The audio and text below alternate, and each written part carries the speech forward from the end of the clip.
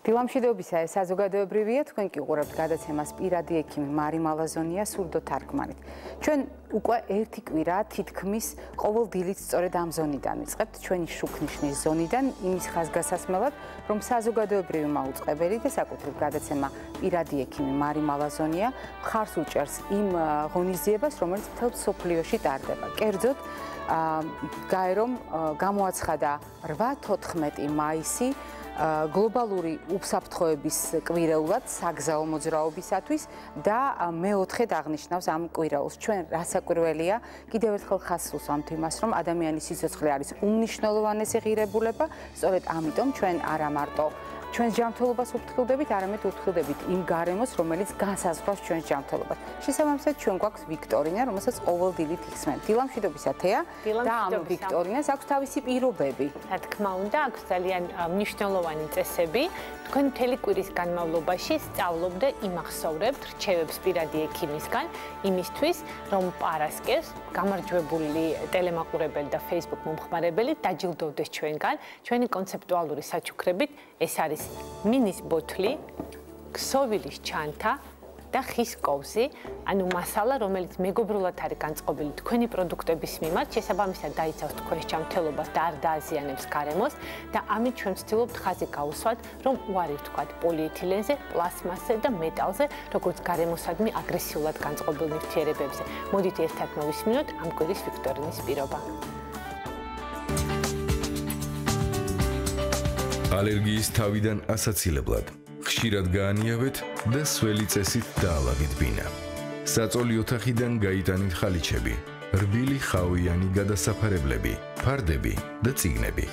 კვირაში ერთხელ მაინც გაამზეურეთ, გაბერტყეთ ან მტვერსასრუტით გაწმიდეთ საბნები, ლეიბები და ბალიშები. ხშირად გამოცვალეთ თეთრეული, რეგულარულად რეცხეთ გადასაფარებლები და საწოლი ოთახის ფარდები. იხმარეთ ანტიალერგიული ლოგინი. ერიდეთ ალერგიულ პროდუქტებს, ყოველი ახალი საკვები მიირთვით მცირე ულუფებით და ჩაინიშნეთ თქვენი კვების დღიურში. ყურადღებით წაიკითხეთ საკვების შემადგენლობა, დაუყოვნებლივ გადაყარეთ ძველი და დაობებული პროდუქტები. შეარჩიეთ არაალერგიული კოსმეტიკური საშუალებები თქვენს ექიმთან ერთად. არ ჩაიცვათ სინთეტიკური და შალის სამოსი შიშველტანზე. ატარეთ ბამბის საცვლები. არ ჩაიცვათ ახალ შეძენილი ტანსაცმელი გაურეცხავად. ექიმის დანიშნულების გარეშე არ მიიღოთ არც ერთი პრეპარატი. ყვავილობის პერიოდში მოერიდეთ ფეხით სიარულს შუა დღისას და გაისეირნეთ ახლად ნაწვიმარზე. თავი აარიდეთ ძლიერ სიცივეს და სიცხეს, მზეზე გარუჯვას. მოერიდეთ ინტენსიურ ფიზიკურ დატვირთვას, ოფლიანობას, ქლორიან აუზში ბანაობას. წერებისგან თავდასაცავად არ იხმაროთ სუნამოები და სურნელოვანი პარფიუმერია. არ ჩაიცვათ კაშკაშა ფერის, ყვავილებით მოჩითული ტანსაცმელი. შინაური ცხოველი უმჯობესია დააბინაოთ ეზოში და არა თქვენს საძინებელ ან სამუშაო ოთახში. ინფორმაცია თქვენი ალერგიულობის შესახებ დაწერეთ ფურცელზე და მუდმივად იქონიეთ თან პირადობის მოწმობასთან ერთად. სიცოცხლის გახანგრძლივება და არაგადამდებ დაავადებათა თავიდან აცილება შესაძლებელია სწორი კვებით, რეგულარული ფიზიკური აქტივობით, თამბაქოზე უარის თქმით. აირჩიეთ ჯანსაღი ცხოვრების წესი პირადი ექიმის რჩევით. როდესაც ჩვენ ცხოვრების წესის ფაქტორებზე ვსაუბრობთ, ყოველთვის ვითვალისწინებთ, რომ ამ ფაქტორების მართვით ჩვენ შეგვიძლია ადამიანის სიცოცხლის გახანგრძლივება, ადამიანის ჯანმრთელობის განმტკიცება. მაგრამ ძალიან ხშირად ჩვენ ამავე დროს ვსაუბრობთ ხოლმე იმის შესახებაც, რომ საკმარისი არ არის ადამიანის დღეგრძელობა, აუცილებელია ადამიანის ცხოვრების ხარისხის შენარჩუნება. ამისათვის ჩვენ ძალიან ბევრი ფაქტორის გათვალისწინება გვჭირდება და მათ შორის იმისაც, თუ რამდენად თავისუფლად შეგვიძლია მოძრაობა, გადაადგილება, ჯდომა, ყრდნობა და ასე შემდეგ. დღეს ჩვენ ერთ-ერთ პრობლემაზე გესაუბრებით, რომლის დამსახურებითაც ადამიანი შეიძლება დაინვალიდეს, მაგრამ თანამედროვე მედიცინა ამ პრობლემის გადაჭრის სხვადასხვა საშუალებას გვთავაზობს. დღევანდელი ჩვენი სტუმარი გახლავთ ორთოპედ-ტრავმატოლოგი, მედიცინის დოქტორი ბატონი რამაზ აღლემაშვილი. დილამშვიდობისა ბატონ რამაზ. როდესაც მე ვახსენე მოძრაობის შეზღუდვა, როგორც ცხოვრების ხარისხის დამაქვეითებელი, თქვენ ეს ყველაზე კარგად იცით ორთოპედ-ტრავმატოლოგებმა, იმიტომ რომ არაერთი მაგალითი გაქვთ და არაერთი მიზეზი და პრობლემა, რომლის გამოც ადამიანის მოძრაობა შეზღუდულია. ნუ ადამიანი დაბადებისთანავე პირველი რასაც ეჩვევა ეს არის ხოხვა და რაღაცა საგნის დაცება და აღება. მერე გაზრდასთან ერთად და ფეხზე გავლის დაწყებასთან ერთად ადამიანის ფიზიოლოგიიდან თუ გავითვალისწინებთ, ადამიანის ფიზიოლოგია ვერტიკალურ დგომას არ არის გენეტიკურად მიჩვეული. თუ დარვინის თეორიას გავიხსენებთ, ის უფრო შერეული ტიპის მოძრაობის ფაქტორი იყოს, მაგრამ ტექნიკურმა ევოლუციებმა და საერთოდ პროგრესმა პრობლემები ჯვარსახსროვანთა სისტემების მიმართ ძალიან აქტუალური გახადა. ანუ რეალურად ორფეხზე სიარულმა ძალიან ბევრი თავსატეხი შეგვიძლია. ძალიან დიდი თავსატეხი გააჩინა. პრინციპში პირველი რასაც ყველაზე დიდი პრობლემა ეს არის მენჯების მდგომარეობა. რომელიც მენჯის მდგომარეობის შეცვლამ გამოიწვია მის შემდგომი დაავადებები. და თუ უფრო გენეტიკურად ღრმად ჩავყვებით, გაართულა მშობიარობაც. მშობიარობის გართულებამ უფრო მეტი დატვირთვა მიცა ამ სახსრებს და ფეხმძიმობის პერიოდმა და საბოლოო ჯამში ბევრ კომპონენტთან ერთად ეკويებასთან, ფიზიოლოგიასთან, ანატომიურ აგებულებასთან და ერთად მივდივართ დაავადებებთან, რასაც ქვია კოქსართროზები. ეს არის ეხლანდელი საუკუნის და გასული საუკუნის ალბათ ყველაზე ფართოდ გავრცელებული ჯვარსახსროვან სისტემებში დაავადებები. მოდით ვიდრე გავაგრძელებთ, ჩვენი დამხმარე პერსონაჟი, რომელიც მაყურებლისათვის კარგად ნაცნობია, დავიხმაროთ. ანუ თქვენ მხედველობაში გაქვთ, მოდით დაგვიხსენით, რომელ სახსრებზე ვლაპარაკობთ და რატომ შეიძლება იყოს განსაკუთრებით დატვირთული ეს სახსრები. ესე იგი, როდესაც ადამიანი, ვთქვათ, 4-ზე მოძრაობდა და ნახევრად შერეული ტიპის მოძრაობები ახასიათებდა, მენჯის ძვალი ტაბუხის ფოსტოსთან ერთად მთლიანად იტვირთებოდა, ფეხზე გადადგომასთან ერთად დატვირთვის კუთხე შეიცვალა, თავზე ზემოქმედება ტაბუხის ფოსტოსი შეიცვალა, ამიტომ თქვათ ის წვეთის ხარისხი და დატვირთვის ხარისხი უფრო სწრაფად დგება, ვიდრე ჩვეულებრივ პირობებში ალბათ დადგებოდა ჩვენ წინაპრებში. მეტი ჯაფა დაადგა ამ სახსრებს. ეხლა ჩვენი ცხოვრების წესიდან თუ კიდე გავითვალისწინებთ, რომ ჩვენ ძირითადად უკვე საუკუნე ისეა, რომ სამსახური, მანქანა, სახლი, სამსახური, მანქანა, სახლი და ნაკლებად მოძრაობთ, ამან კიდე დამატებითი პრობლემები წარმოშვა, რომ ნაკლებად განვითარებულია ეს სახსრები და თქვათ, უფრო ეს მერე დროთა განმავლობაში დამატებით პრობლემებს იწვევს. ანუ ჩვენ საკუთარი უმოძრაობით, ანუ ნაკლებად მოძრავი ცხოვრების წესით ამ სახსრების განვითარებას ვაფერხებთ? განვითარებას ვაფერხებთ. არ მოძრაობთ, არ გავდივართ სუფთაერზე, დღეში ფეხით მოძრაობა. წონაც თუ დავამატებთ, ხო, საერთოდ წვეთის ხარისხი ორმაგად იზრდება. დიახ. მოდით აი აქ გავჩერდეთ, ჩვენ ვიდრე დეტალურად გავაგრძელებთ. უკვე გვაქვს კითხვა? მოდი კითხვასაც უპასუხოთ. დაგვისვი კითხვა და შეკითხვები გვაქვს ძალიან ბევრი ენდოპროტეზირებასთან დაკავშირებით. შეიძლება თუ არა ორივე სახსარი ერთდროულად იყოს გამოცვლილი, თუ არა რა შუალედით უნდა გაკეთდეს ეს ოპერაციები.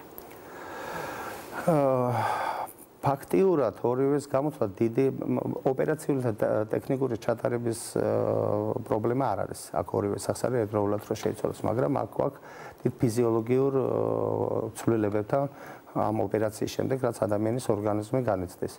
პირველი ის ჩავთვალოთ, რომ თანამედროვე მიდგომებით ეს ოპერაციები კეთდება ნაკლებად ინვაზიური მეთოდით და რადგან დაზიანების ხარისხი ძალიან ნაკლებია, მაგრამ ცვლის დამუშავების დროს ყოველთვის ახლავს დიდი დანაკარგის სისხლის, იმიტომ რომ მას ვერ მოწვა, ვერ აჩერებ, ის თვითონ უნდა გაჩერდეს. ამიტომ ოპერაციის შემდეგ უფრო მეტი დანაკარგია, ვთქვათ, სისხლის და შემცვლელი კომპონენტების, ვიდრე ოპერაციის დროს. და ვთქვათ, ორივე შემთხვევაში რისკ ფაქტორი იზრდება, იმიტომ რომ ეს ვთქვათ, დანაკარგი მეტია, ორგანიზმის ფიზიოლოგიური მდგომარეობის ცვლილებები უფრო მეტია და ამიტომ ოპერაციის აღდგენა ძალიან რთული ხდება, იმიტომ რომ ამიტომაც უფრო მეტად უჭირს ორივეს ერთდროულად გაკეთების შემთხვევაში. ტექნიკურად შესაძლებელია, მაგრამ მისი არასწორია ჩატარება. და ინტერვალის შესახებ ვკითხა, ფიზიოლოგიურად გააჩნია რა მეთოდით აკეთებ, გააჩნია რა პროტეზით აკეთებ და რა სახის პროტეზს ვავკიდე. პრინციპში თანამედროვე პროტეზებით 2 თვე-ნახევრიდან 3 თვემდე სრულებით საკმარისია იმისთვის, რომ მეორე ოპერაცია ჩატარდეს. ესეც პროტეზის ხარისხზე და პროტეზის მოდიფიკაციაზე არის გათვლილი. ერთი მაყურებელი გველოდება კიდევ დილამშვიდობისა. გისმენთ? ალო. გისმენთ, ეთერში ბრძანდებით. ალო. ეთერში ხართ ქალბატონო, დილამშვიდობისა. დილამშვიდობისა. იცით რა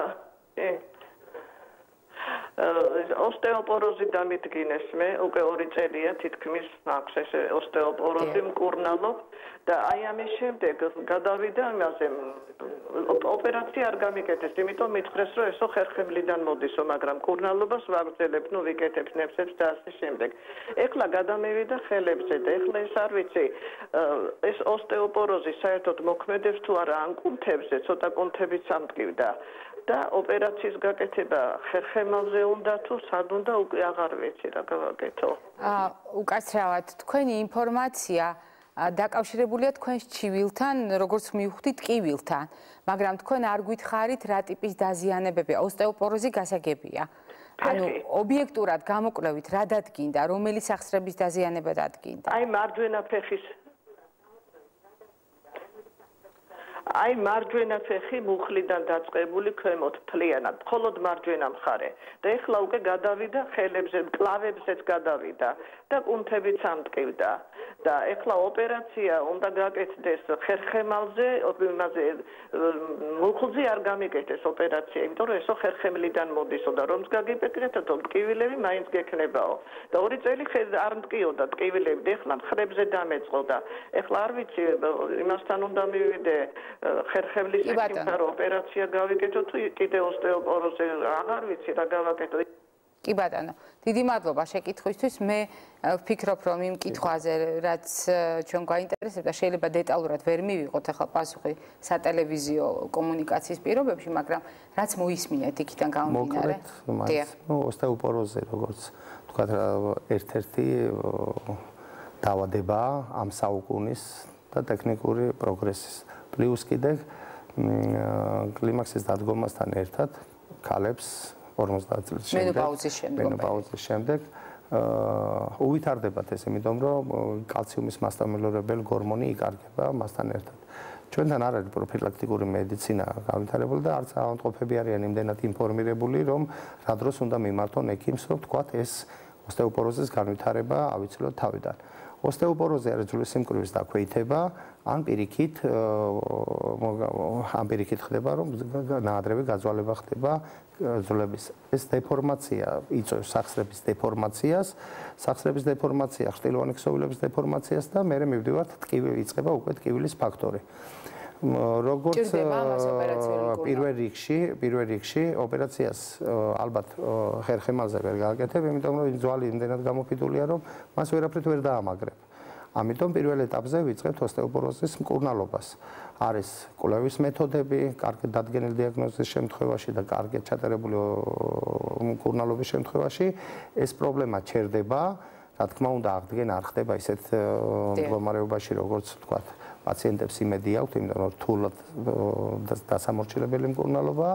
რაც შეეხება ოპერაციებს, უკვე უნდა სპეციალისტს მიმართოს და აქედან გამოწვეულია შეიძლება იყოს რომ მუხლიდანაც იყოს ეს ტკივილი არასწორად თირთავს ჩვენ რასაც ვთქვით ღერძის დატვირთვა არასწორია ამიტომ ხერხემალზე გადადის ძირითადი დატვირთვა ცოტა შედარება მიყვარს ხოლმე ავადმყოფს რომ ეუბნები რომელი დაიწყო პირველად და რომელი გაქათამით კვერცხი ესეც ამ სიტუაციაში ანუ ხერხემლიდან მოდის თუ მუხლიდან ხდება ხოლმე რომ თქვათ ეს დაზიანების ხარისხის მიხედვით ეს ხერხემალი გადაიხარა ამ გადახრესად პოდროზია განვითარდა და თქვა დააწვა ნერვს და იმას დამატებითი ტკივილის ფაქტორი უნდა მიმართოს სპეციალისტს კარგად ჩატარდეს კვლევები უკვე არის ნამყოფი სპეციალისტი და ნამშევარში და მაშინ უნდა არჩევანი გაკეთდეს რომელი ოპერაცია უნდა გაკეთდეს ჯერ რომელი ტკივილის ფაქტორი უნდა მოიხსნას გამოსწორდეს თქვათ მუხლის სახსრის პრობლემები რომ ხერხემალზე დატვირთვა მოიხსნას და თქვათ მერე ჩატარდეს ხერხემალზე თუ პირველ რიგში ხერხემალზე უნდა გაკეთდეს ტკივილის ფაქტორის მოსახსნელად და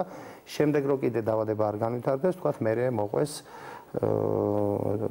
მუხლის სახსრის ან მენჯბარძაკის ოპერაციის ჩარევა. უმეტეს შემთხვევაში ავადმყოფების თითქმის 80%-ში ესეთ ოსტეოპოროზის შემდეგი და კოქსართრობისის დაავადებების შემდეგ ხდებიან რაღაც აი ზოგჯერ ხდებიან ნეიროქირურგებთან, ხდებიან ტრავმატოლოგებთან, ესე იგი მიმართვიანობა სწორედ განსაზღვრული არ არის, მაგრამ სწორედ დაცემული დიაგნოზის შემთხვევაში მე ხდება ავტოპების გადაანაცვლება, ეს არის ტრავმატოლოგიური ორთოპედების ჩარევის საქმე თუ ნეიროქირურგების თქვა ხერხემალზე ჩარევის. ეს არის კონსილიუმის საგანი და ასეთ შემთხვევაში შეიძლება რამდენიმე სპეციალისტის მოსაზრება აუცილებელიც არის რომ შეჯერდეს. ჩვენ ახლა სიახლის ბლოკი გვაქვს და შემდეგ კონკრეტული რეკომენდაციებით დავბრუნდებით.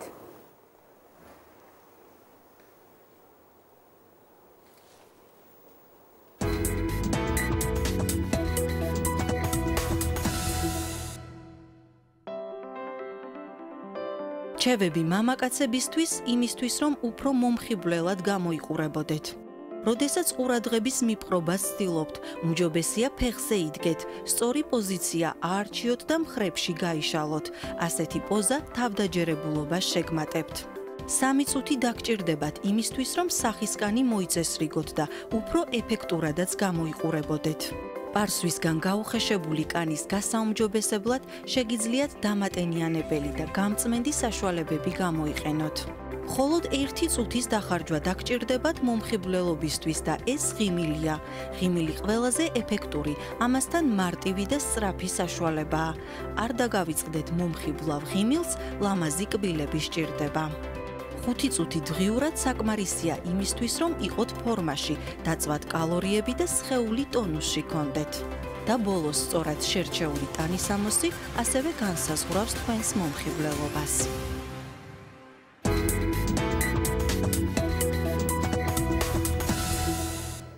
ეს იყო ფსიქოლოგების რეკომენდაცია, თუმცა ჩვენ ვუბრუნდებით ჩვენი საუბრის ძირითად თემას, როგორც წესი ყოველთვის, როდესაც რისკებზე ვსაუბრობთ, ვიწყებთ ხოლმე გენეტიკით. ჩვენი მაყურებლისათვის ეს ნაცნობი სქემა, ანუ გენეტიკა და ანატომია ამ შემთხვევაში ერთმანეთთან არის დაკავშირებული და რატომ ბატონ რამაზ აგვიხსენით? თქვენ ალბათ გახსოვთ, რომ ცოტა ადრინდელი მას ექსკურსს გავაკეთებ. თქვათ, რომ იყო საქართველოში გავრცელებული მითი, რომ აკვანი აზიანებს ბავშვის განვითარებას და იყო ამაზე პრობლემა, მაგრამ მე აღმოჩნდა, რომ ჩვენ გენეტიკურად დისპლაზიისკენ მიდრეკილება გვაქვს, ჰიპერმობილური სახსრები გახასიათებს. უბრალოდ აკვანი იყო ხელშემწყობი იმ პირობების, რომ ეს დაავადება ნადრევ ეტაპზე გამომჟღავნებულიყო. მსოფლიო მოსახლეობის დაახლოებით 30% გენეტიკურად დისპლაზიურია. ეს უფრო დისპლაზია ნიშნავს კოლაგენური ქსოვილის გამომუშავების ნაკლებობა ორგანიზმში, რაც შემდეგ იწვევს ხრტილოვანი ქსოვილის ნაკლებ განვითარებას და ვთქვათ სახსრების არასწორ ჩამოყალიბებას.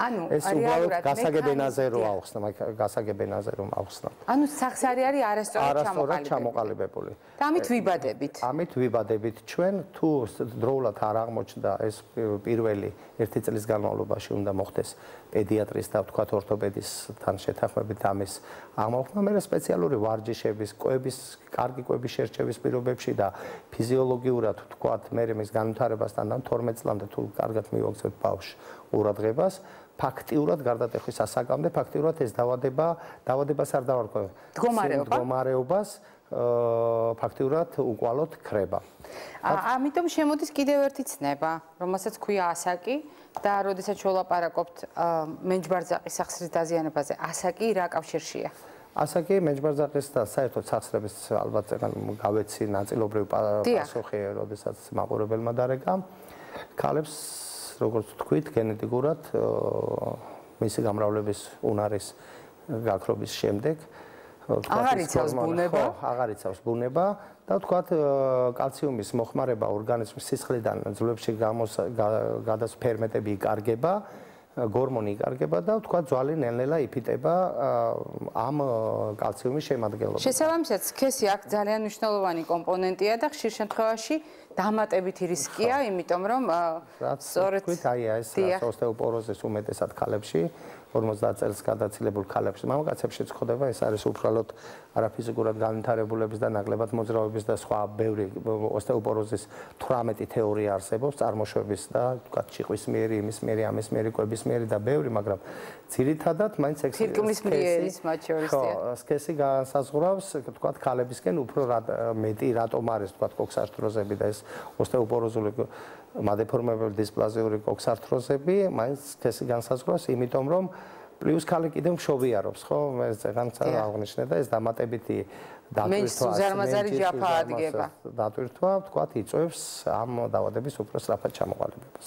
გარდა ამისა, მთელი ორსულობის მანძილზე ქალი ატარებს იმაზე მეტ ტვირთს, ვიდრე ტვირთს არ დავარქმევდი ამას, ანუ იმაზე მეტ წონას, ვიდრე მისი სხეულია მხოლოდ. ანატომიურად, დიახ. შესაბამისად, როდესაც ჩვენ ვლაპარაკობთ ტრავმების რისკზე, გვაქვს თუ არა პირდაპირი კავშირი გადატანილ ტრავმასა და მენჯბარწაღის სახსრის დაზიანებას შორის? ტრავმა ერთ-ერთი მიზეზია. კიდევ ასაკისა და ტრავმას უნდა დაუკავშირო, გაგვიგია რომ მოტრიალდა და მოიტეხა ფეხი და ბარძაყის ყელის მოტეხილობაზე უნდა გამომახვილო ღირადღება. ბარძაყის ყელის ადგილი ისეთი არეა, სადაც ძვალმომარაგება ძალიან მცირეა, ძვლისაზრდელა ფაქტიურად არ გააჩნია, ამიტომ როდესაც ხდება, თქვათ, ეს ასაკის დადგომა, ქალებში უფრო მეტად ეს ძვალი იფიტება და ამ დროს პათოლოგიური მოტეხილება, ბარძაყის ყავილის პათოლოგიური მოტეხილებები უფრო მეტია, ვიდრე და ამიტომ ტრავმასაც დაუკავშირებ ამ ზემოთ ჩამოთვლილ ყველას. გარდა ამისა, ხანგრძლივი იმობილიზაცია, ტრავმის შემდეგ ხანგრძლივი იმობილიზაცია, უმოძრაობა, ოსტეოპოროზის განვითარებას, სახსარში და მოტეხილობები, სახსრის დეფორმაციას და მე ამის შემდეგ განვითარებულ, ფაქტიურად კავშირშია ეს ყველაფერი ერთმანეთთან. ტრავმა არის ერთ-ერთი სახსარში და მოტეხილობები და სახსარში და ტრავმები, მიკროტრავმები იქნება თუ დიდი გენეზის ტრავმები, ფაქტიურად მე მივდივართ იქამდე რომ ყალიბდება ჩვენთვის არასასურველი დაავადება კოქსართროზი და გონადტროზი. სხვა დაავადებები, რომელიც ჩვენს ორგანიზმში მიმდინარეობს, მათ შორის შეიძლება თავად სახსარში მიმდინარეობდეს. კი ბატონო. შეიძლება გახდეს თუ არა შემდეგ სახსრის ასეთი სერიოზული დაზიანების მიზეზი. ძალიან ბევრი დაავადება იწვევს, მოკლედ ჩამოთვლის, რაც უფრო მეტად გავრცელებულია, ეს რევმატიული პოლიართრიტები. სახსრის ხშირი ანთებები იწვევს ამ სასახსრის ზედაპირების ხრტილოვანი ქსოვილების განლევას, ოსტეოფიტების ჩალაგებას, მეორე რომელიც ეს ოსტეოფიტები კიდევ დამატებით იწვევს უკვე გლეხურად, რასაც ვეძახეთ და გავრცელებულია, მარილების ჩალაგებას სახსრებში და ამიტომ ერთი პირველი და ფართოდ გავრცელებული არის რევმატიული პოლიართრიტები. კიდევ არის ინფექციური დაავადება, მაგალითად, სიფილისული გონართროზები ვითარდება და ძალიან ბევრი ისეთი დაავადებებია, რომლებიც შეიძლება მიმდინარეობდეს ანთებას სხვადასხვა ბუნების და აი ამ სხვადასხვა ბუნების ანთების ფონზე თანდათანობით წლების განმავლობაში ჩამოყალიბდეს და მივიღოთ ის დაავადება, რომელიც საბოლოო ჯამში ჩაკეტავს სახსარს, როგორც ამბობენ ხოლმე. თუმცა თქვენ ახსენეთ აქტივობა, როდესაც მოზარდებზე საუბრობთ 12 წლამდე რამდენად მნიშვნელოვანია და ზოგადად ცხოვრებაში, რომ სახსრის უმოძრაობა არის ერთ-ერთი რისკ ფაქტორი. ეს იგულისხმება განსაკუთრებული სპორტული, სპეციალური, ინტენსიური დატვირთვა თუ ზოგადად აქტივობა? დიდი ხანია უკვე მეცნიერების და ორთოპედებიც უკვე მსჯელობენ, თქვათ, რომელია უკეთესი. მაგრამ როგორც აღმოჩნდა, არც ერთია ძალიან კარგი და არც მეორეა კარგი. სახსრებს დიდი სპორტს, რასაც ვეძახით, არის დაავადებების წინაპირობა. ეს შეეხება დიდ პროფესიული სპორტს უგულისხმობდა. ფიზკულტურა არის ჯანმრთელობა. აი, ამიტომ აქტივობაც ესე უნდა განსაზღვროთ ჩვენ.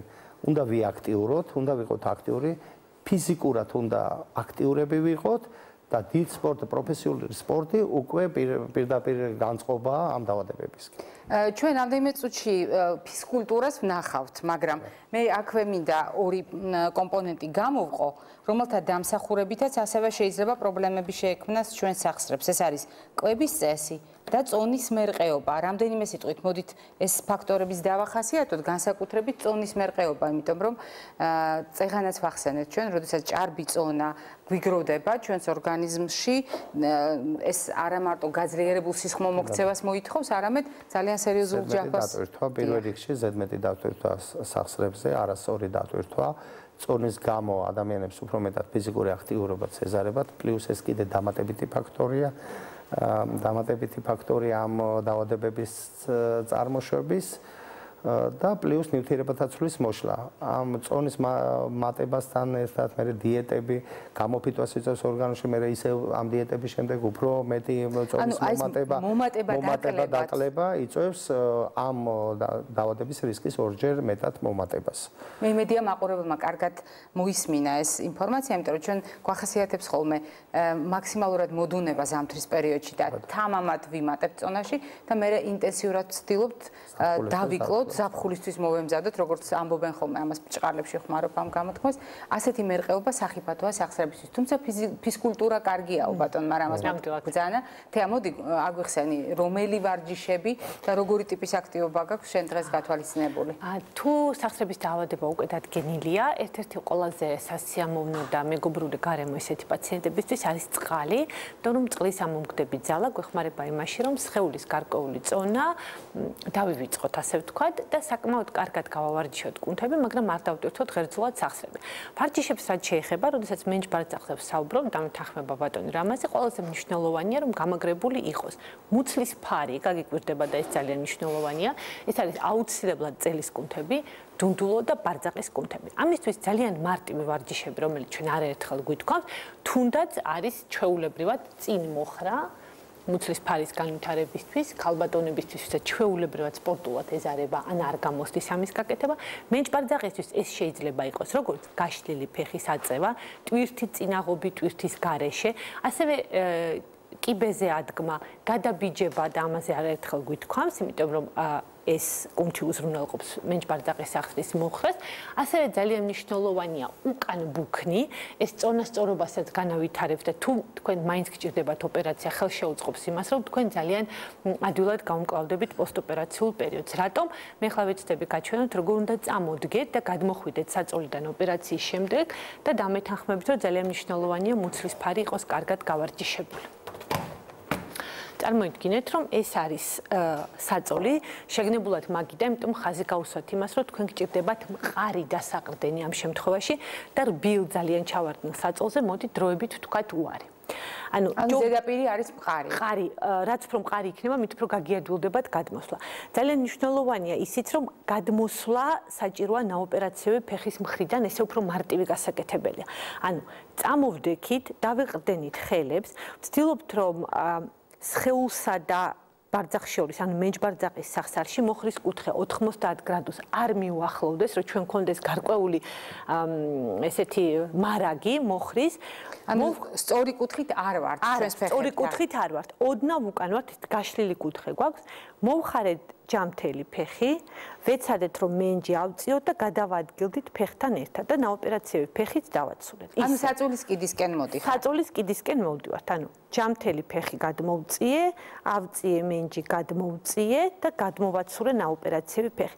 ამას ვაკეთებთ ფრთხილად, იმიტომ რომ არ შეიძლება რომ ნაოპერაციო ფეხი დაგრჩეთ ან გახოხიალდეს და გარეთ როტაციაში, ანუ გარეთ გადაბრუნდეს ან შიგნით. ეცადეთ რომ კუნთი იყოს დაჭიმული და ეს გავაკეთოთ ძალიან ფრთხილად.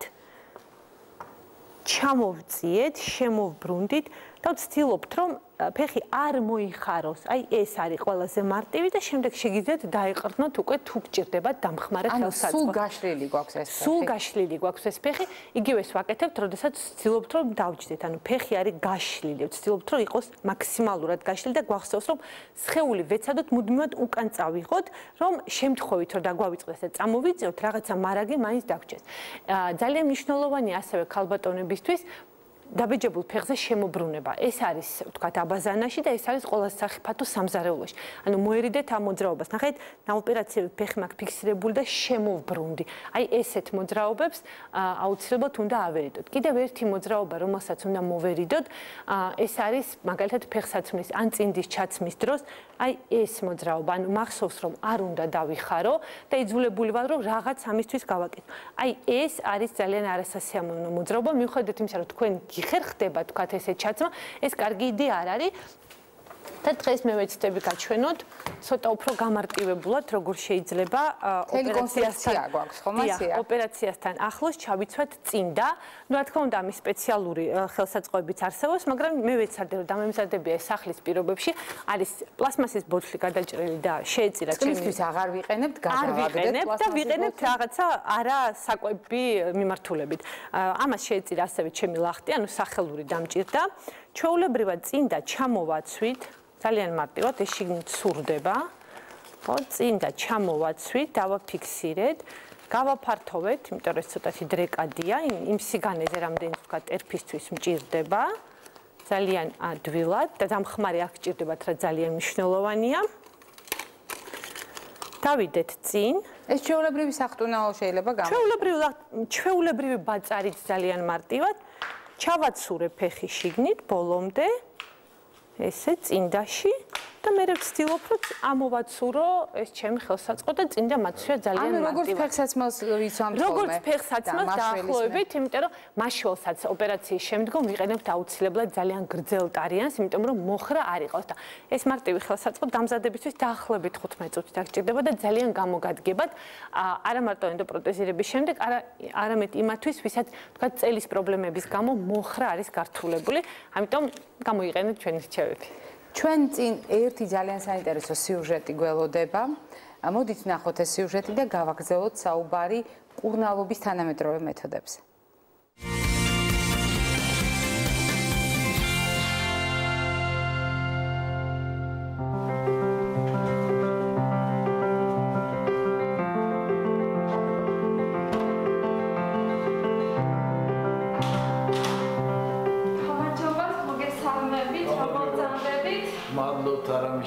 მე ვარ თეიმურაზ ფრუიძე 58 წლის.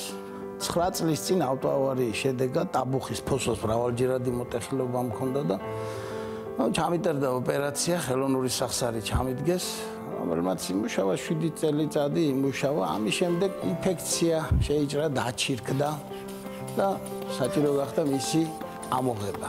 მის შემდეგ უკვე 2 წელიწადია პრაქტიკულად ჯერჯერობით ვერ მოახერხე ხელოვნური სახსრის ხელახლა ჩადგმა.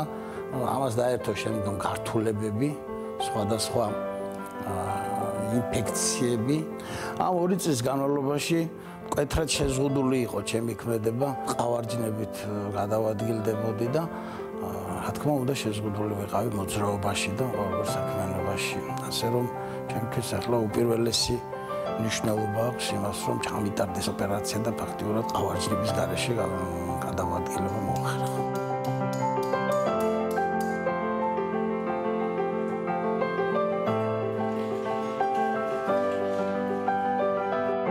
It's a case of resection hip. ამ კონკრეტულ შემთხვევაში ჩვენ საქმე გვაქვს მენჯის სახსართან. პრობლემას აქ ძვლის ხარისხი წარმოადგენს. ჩვენ შეგვიძლია ავირჩიოთ ისეთი ენდოპროტეზი, რომელსაც კარგი ფიქსაცია ექნება.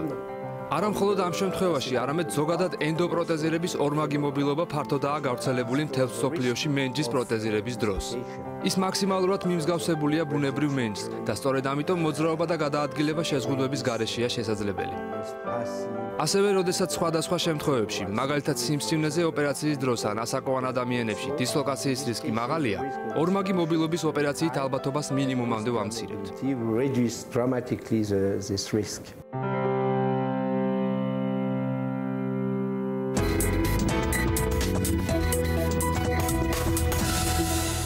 ჩვენ გავაგრძელებთ ჩვენი უცხოელი კოლეგის მოსაზრებას, იმიტომ რომ ლაპარაკია სრულიად განსხვავებულ მეთოდზე.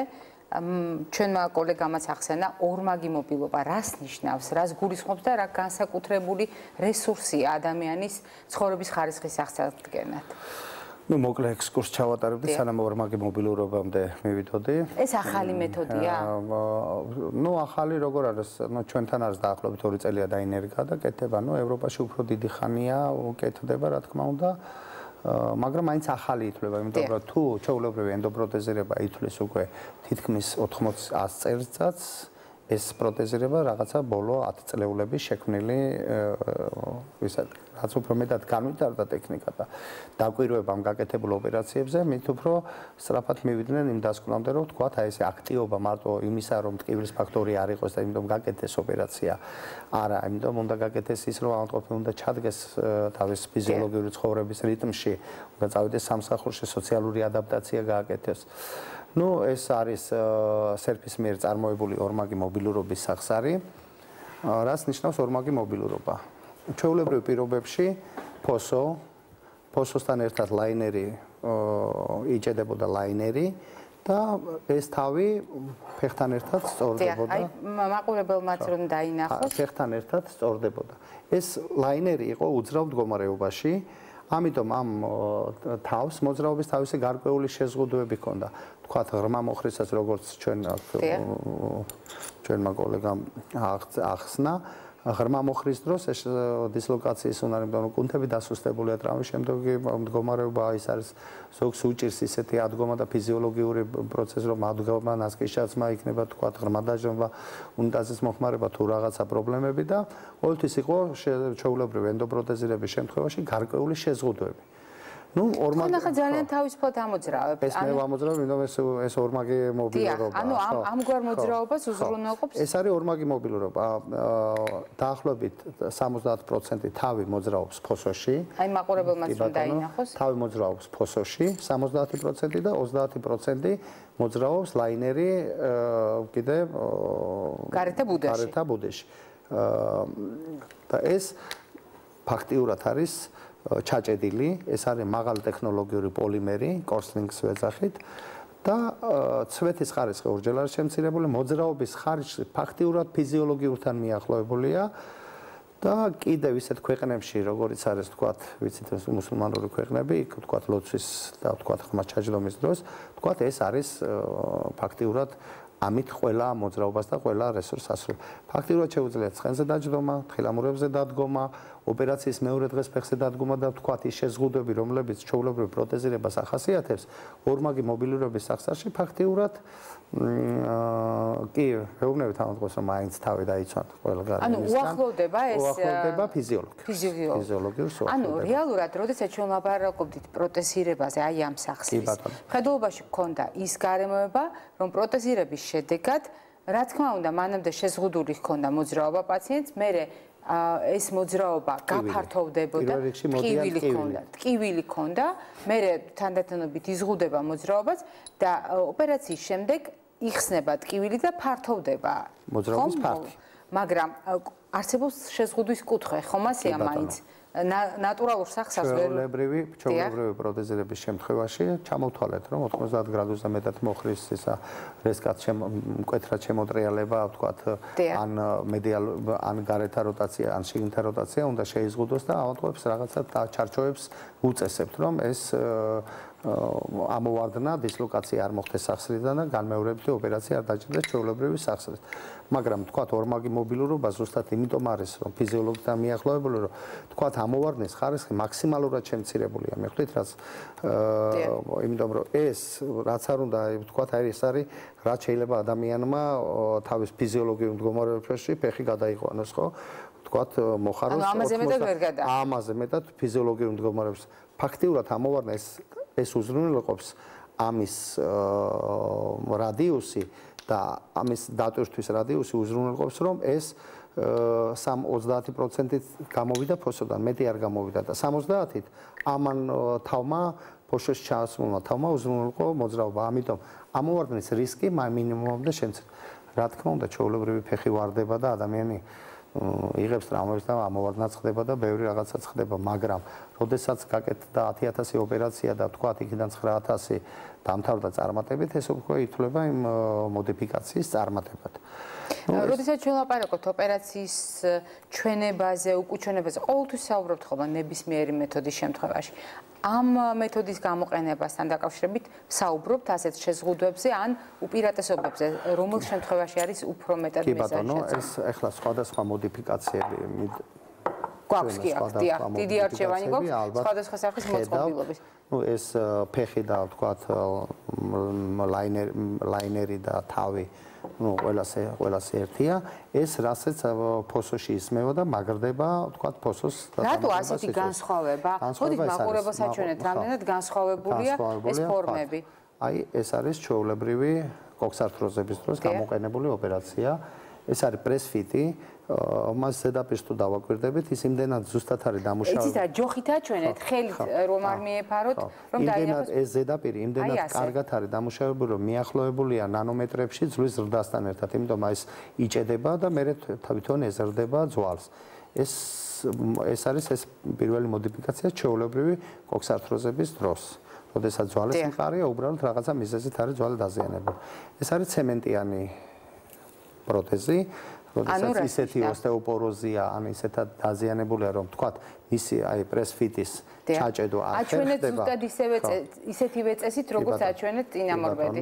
ეს არის ცემენტიანი, უკვე ცემენტის ბიოლოგიური ბიოცემენტს ვეძახით, ბიოცემენტის ხდება ფოსოში დამაგრება ამ პროთეზის. ეს პრესფიტია იჭედება და მერე უნდა მიეხორცოს ეს თქვათ ეს აი ეს თურთული მოწყობილობები რატომ არის? მაგრამ არსებობს ყველა პროთეზს თავისი რესურსი აქვს, ყველა პროთეზს თავისი რესურსი აქვს. რესურსი რის ცვეთის და თქვათ უმეტეს შემთხვევაში როგორც ხდება ხოლმე ავადმყოფები არ აქცევენ ოპერაციის შემდეგ ყურადღებას, კარგად არიან გარკვეულ ეტაპამდე და მერე დრო გუწევთ რომ ეწყებათ ტკივილები, მაშინ მომართავენ ექიმს და უკვე ძალიან გვიან არის. რამდენ ხანში ცვდება ეს პროთეზი? იცით რა არის ეს მცნება ძალიან ცუდად არის გავრცელებული რომ 7 წლიანი, 5 წლიანი, 15 წლიანი ეს ნამდვილად ესე არ არის. ანუ არ არის დაწესებული ვადა, რამდენ ხანში გასწრება? არ არის დაწესებული ზუსტი ვადა, არანაირად არ არის დაწესებული, მოვლაზია, წონაზია, ექიმთან ვიზიტზია, რომ დროულად აღმოჩნდეს და თვითონ ეს ისეთი ნივთიერებით არის დაზიანებული და ხედავთ, რომ თავი არის კიდევ კერამიკის, კერამიკა ფაქტიურად უცვეთელად ითვლება. ანუ უვადო გამოყენები შეიძლება იყოს. ფაქტიურად თუ კარგად მოუვლის, შეიძლება ერთი ცხოვრებაც იყოს ავადმყოფს, ნუ პაციენტს დავარქმევ, ავადმყოფს არ დავარქმევ. მაგრამ მაინც ხდება რაღაცა მიზეზით ამ ჩვეულებრივი პროთეზების მორყევა, ამოვარდნა და დისლოკაციის გაჩენა, მაშინ ხდება რა უნდა გავაკეთოთ იმის შემდეგ, ხო? ამისთვის შემუშავდა მეორადი პროთეზირებას, რასაც რენდოპროთეზირებას ვეძახით. თქვათ ეს არის გარდა ამისა, რომ ეს არის რენდოპროთეზის ჩვეულებრივი რენდოპროთეზის შემდეგ შესაძლებელი, ეს არის კიდევ დისპლაზიური ფოსოებისთვის გამოყენებადი პროთეზი. ანუ დასამაგრებელი აქვს თავისი. დასამაგრებელი აქვს თავისი. დისპლაზიურ პროთეზებს რაც ვეძახით, ტაბუხის ფოსო ფაქტიურად აი სიღრუე არ არის განვითარებული, არის ერთი სიბრძე და ვთქვათ იმის დამუშავების შემდეგ იმდენად მცირე რჩება ის რესურსი, რასაც უნდა და ამიტომ დამატებითი ფიქსაცია ხდება, ვთქვათ, ერთი ჩამოკიდება ხდება. მოდით აი არ გავჩერდეთ, ვიდრე გავაქცელეთ ბატონ რამაზ, მაყურებელი გორთება, დილამშვიდობისა გისმენთ. გამარჯობა, თეთერში ხართ. არ 40 წლის. ყავს ბავშვი 11 წლის ასაკის არის, რომელიც არის ცერებრალური დაბლით დაავადებული ბავშვი. და რა თქმა უნდა, ძალიან ხშირად გვიწერს ჩვენ მშობლებს ბავშვების აყვანა, ჩაყვანა და აი ესეთი დაგხვევა გვაქვს ჩვენად ფიზიკური. აი რა შეიძლება რომ ვირჩიოთ ჩვენ მშობლებს, წინასწარ შეიძლება რამე მივიღოთ თუ როგორ უნდა მოვიქცეთ, რომ აი ასაკისთვის ცოტა მოვემზადოთ. კი ბატონო, ძალიან დიდი მადლობა, მიიღეთ ჩვენი ძალიან კარგი, კეთილი, გულწრფელი დამოკიდებულება იმ დამოკიდებულებისთვის, რომელიც თქვენ გაქვთ საკუთარი შვილის მიმართ, საკუთარი შვილის პრობლემის მიმართ და საკუთარი ჯანმრთელობის მიმართაც, იმიტომ რომ, როდესაც ასეთ შემთხვევაში დედა ზრუნავს საკუთარ ჯანმრთელობაზე, ორმაგად ზრუნავს საკუთარ თავზეც და შვილის ჯანმრთელობაზეც და ჩვენთვის ძალიან სასიამოვნო იქნება თუ თქვენ რამდენიმე პრაქტიკულ რეკომენდაციას სწორედ ასეთ ქალბატონებს მისცემთ, იმიტომ რომ მათ განსაკუთრებული შრომა აქვს. პირველ რიგში, რასაც ვიტყოდი, თქვათ ეს დიდი ფიზიკური დატვირთვა უნდა მოსვენების მდგომარეობით შეიცვალოს. ესეთი უნდა ახასიათებდეს ფიზიკური დატვირთვას მოსვენების პერიოდულობა. თქვათ და შეასრულა დიდი 9 საათი დიდი ფიზიკური დატვირთვა, 15 წუთი უნდა ადგეს გამოიაროს, ან წამოწოს ფეხი მაღალზე დადოს, ან სუბუქი დილის გამომხნევებელი ვარჯიშის ელემენტები შეასრულოს, რომლებიც ამ დაძაბულ კუნთებს დატვირთვის შემდეგ ამ დაძაბულ კუნთებს სხვა კუნთებზე გადაიდას აქცენტს და სახსრებიც თქვათ აი სულ რომ არის სიმძიმისგან დატვირთული სახსრები, აქცენტის გადატანა სხვა წერტილებზე მოხდება და თქვათ ეს ცვეთის ხარისხს, სახსრების ცვეთის ხარისხს შეამცირებს.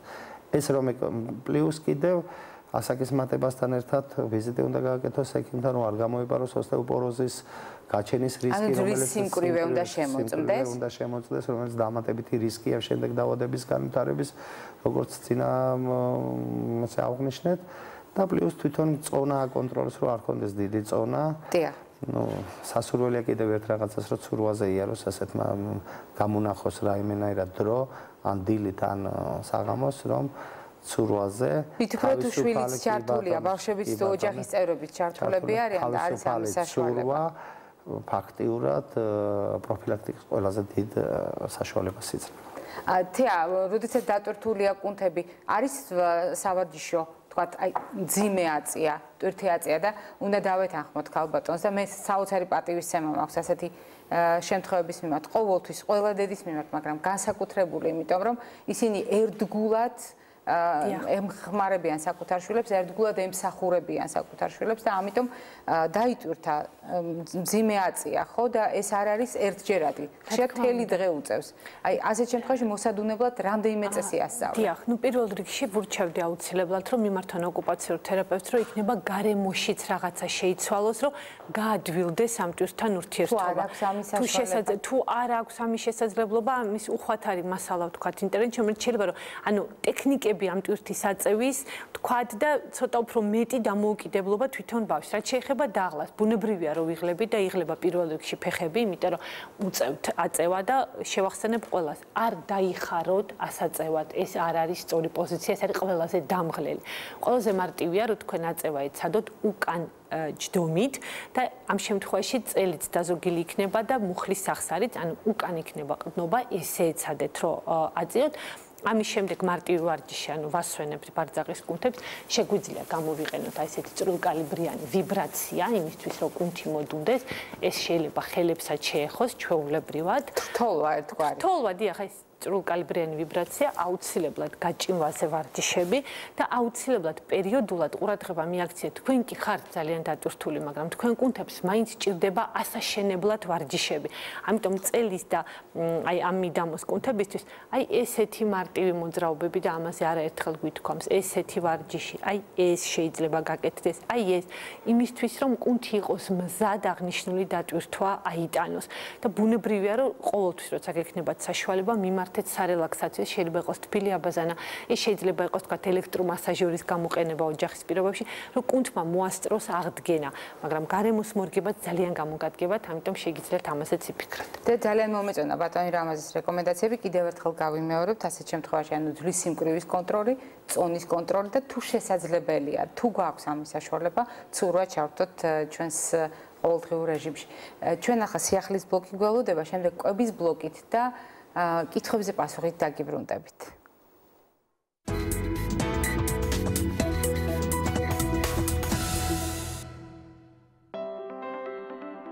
უძილობას, ენერგიის ნაკლებობას და სექსის მიმართ ინტერესის დაკარგვას ხშირად ასაკის მატებას მიაწერენ. ძილის რეჟიმი ასაკთან ერთად ნამდვილად იცვლება. ასაკთან ერთად ადამიანს ჩაძინებისთვის უფრო მეტი დრო სჭირდება. ასევე ახალგაზრდა ასაკთან შედარებით უფრო ხშირია უეცარი გამოღვიძება ღამის განმავლობაში. განმარტავს კალიფორნიის უნივერსიტეტის ძილის სპეციალისტი რაჯ დესკუთა. ხშირად ასეთ მდგომარეობაში ადამიანები არა ასაკის, არამედ კონკრეტული მედიკამენტების გამო აღმოჩნდებიან.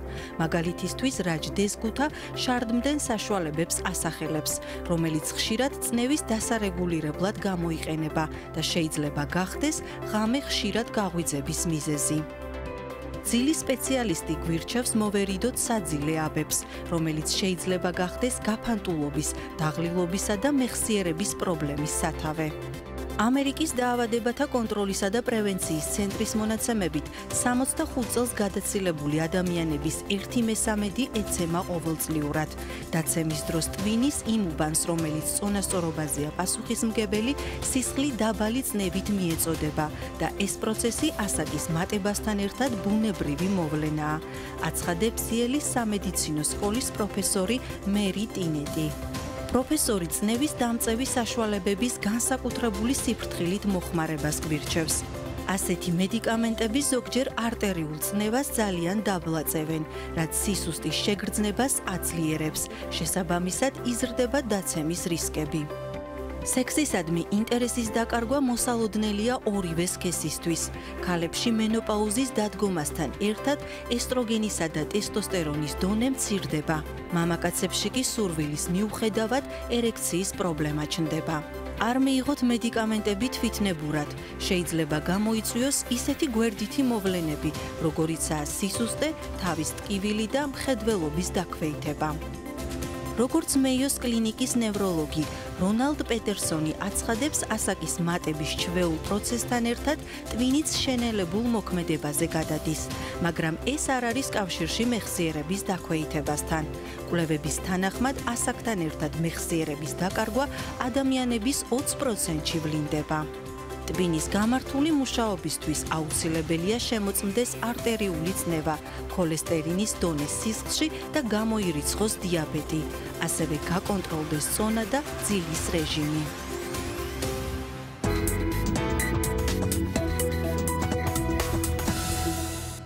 ჩვენ გავაგრძელებთ სწორედ ამ მუხლებიდან, იმ პუნქტებიდან, რომელიც იყო დასახელებული სიახლეშიც მეიოს კლინიკის მიერ ჩატარებული კვლევების შედეგად და ბატონმა რამაზმა აღნიშნა, რომ კვების წესს და წონის სტაბილიზაცია აქვს უდიდესი მნიშვნელობა. პრაქტიკულად ყოველდღიურად ხვდებით ხო ამას და ეს დასკვნა მომდინარეობს სწორედ აქედან.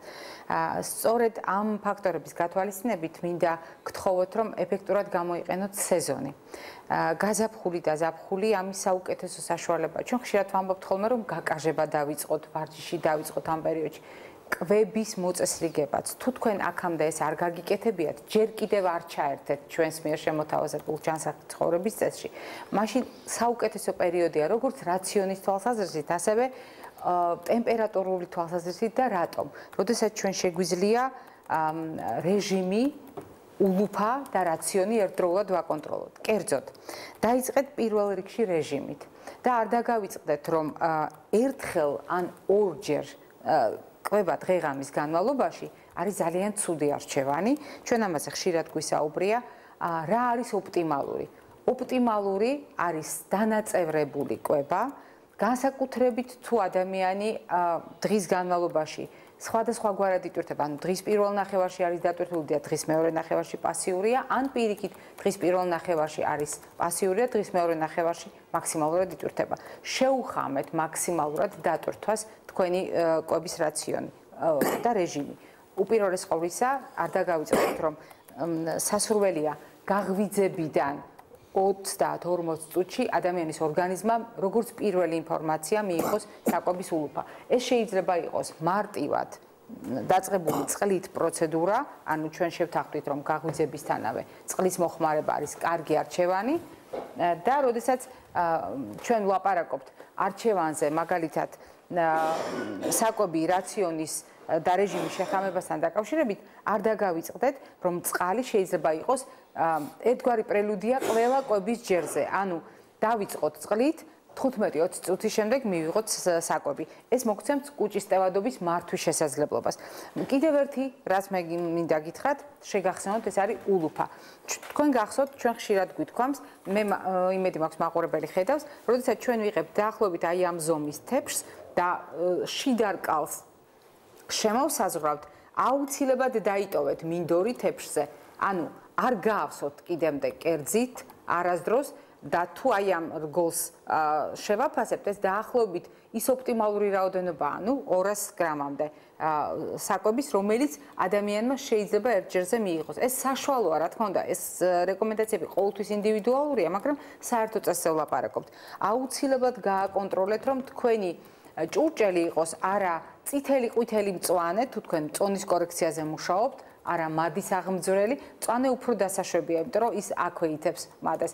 წითელი და ყვითელი შეიძლება იყოს მასტიმულირებელი დამატებით, ან თეთრი ფერი გამოიყენეთ ნეიტრალური. გამჭვირვალე საკვების ჭურჭლის გამოყენების შემთხვევაში არ დაგავიწყდეთ, უპირატესობა მიანიჭოთ მცირე ზომის ჭურჭელს, იმიტომ რომ ჩვენ არაერთხელ გვითქვამს, თავის მოტყუების ძალიან კარგი საშუალება. დიდ ჭურჭელში ვაშლი ძალიან პაწაწუნა ჩანს და გვეჩვენება რომ ულუფა არც თუ ისე დიდია, მაშინ როდესაც იგივე ვარშლს თუ პატარა ჯამში მოათავსეთ, ნახეთ ის თითქმის არ ეტევა ამ ჯამში და ასეთ შემთხვევაში ულუფა გადაჭარბებულად გეჩვენებათ. ამიტომ ეს ხერხი გამოიყენეთ იმისათვის რომ საკუთარი თავი კარგად აკონტროლოთ ულუფის შერჩევის დროს. და კიდევ ერთი, როდესაც შევლაპარაკობთ დამხმარე საშუალებაზე, ყოველთვის ჩვენ ვაწყვილებთ პროდუქტებს ბოსტნეულთან. რატომ?